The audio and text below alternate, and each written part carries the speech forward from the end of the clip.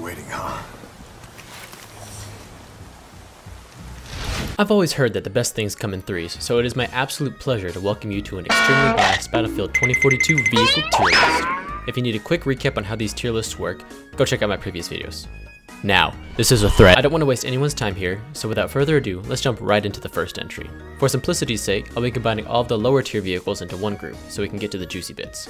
The first vehicle in this group is a LAT V4 Recon, followed by the EBAA Wildcat, next by the MAV, the EMK V90 Tor, the Cav Brawler, the LCAA Hovercraft, the MD540 Nightbird, the M5 Seabolt, the EBLC Ram, the YOV2 Pondhawk, the AH64GX Apache Warchief, the MV38 Condor, the F35E Panther, the M1A5, the RAH68 Huron, the KA520 Super Hokum, the MI240 Superhind, the SU570 Felon, the T28. and last, but certainly not least, the YG99 Hannibal.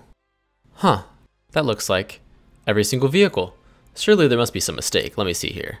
Ah, there it is, just a slight technicality. You see, on the vehicle page, it only lists the 20 vehicles you can either spawn or call in, which obviously are all garbage. However, if you go edit your player card and click on Vehicle Mastery, you'll see the other 5 much more important vehicles.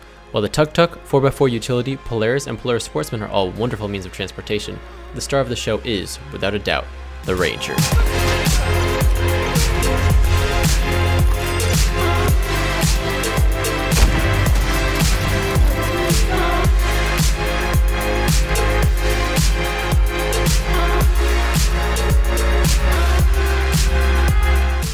Yes, you heard me right. My favorite vehicle is the Ranger, and it's not even close.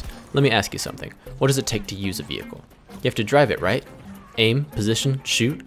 That's too much thinking for my taste. You know what doesn't require a bunch of thinking? Yup, the Ranger. You don't have to reload it, you don't have to aim it, you don't even have to heal it. Unless you wanna. All you gotta do is call it in, and then boom, you have a cute little guy there to watch your back. There's a lot of useful and unexplored tips when it comes to using the Ranger, so I hope I can shed some light on these bits and bobs I've picked up throughout my many hours in this game. Oh, go ahead and make sure to do me a favor and ignore today's date.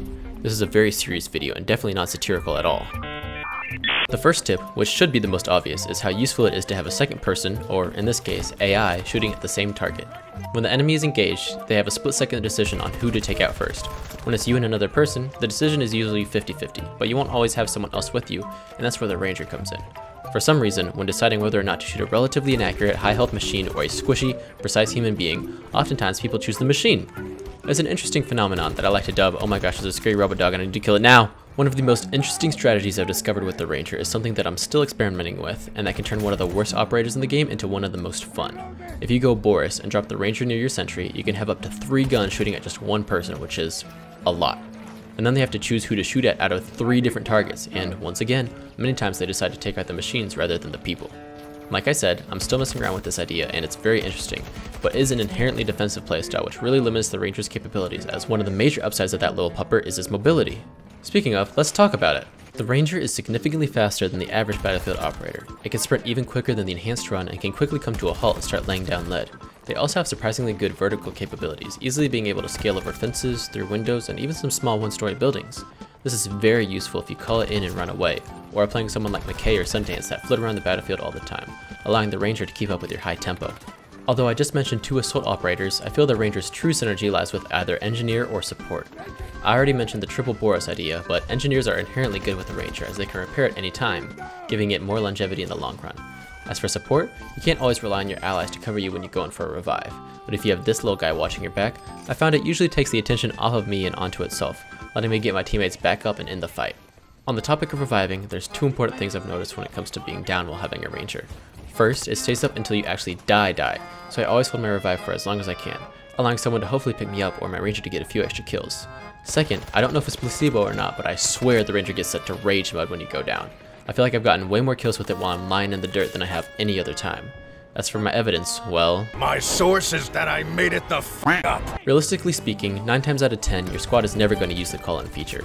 If they want a vehicle, they'll just spawn in one when they die, so you may as well use it for something that benefits not only yourself, but your whole team.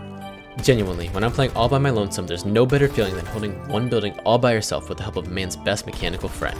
So go on out there and call in some Rangers. For me. Please. What are you still doing here? The video is over. Oh, alright, fine. Happy April Fools, you have officially been epically pranked. I saw all the comments on my last tier list, and I wanted to make it clear that while I definitely don't love vehicles, I understand that Battlefield would absolutely not be the same without them, and wouldn't get rid of them even if I could. I definitely prefer the Ranger to riding in or operating a vehicle, as it suits my playstyle much better, but I have nothing but respect for good vehicle players. They can be some of the most impressive and oppressive people on the map, and I know just how much time it takes to be that skilled, as I am terrible with vehicles, which is one of the main reasons I don't like them too much. Yep, it all boils down to a skill issue, who could have guessed?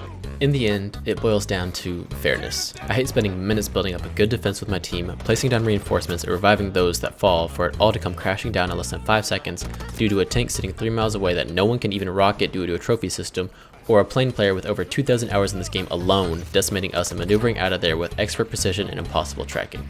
Every time a poor babby Boris dies and there's nothing I can do to save him, a part of my soul dies with him.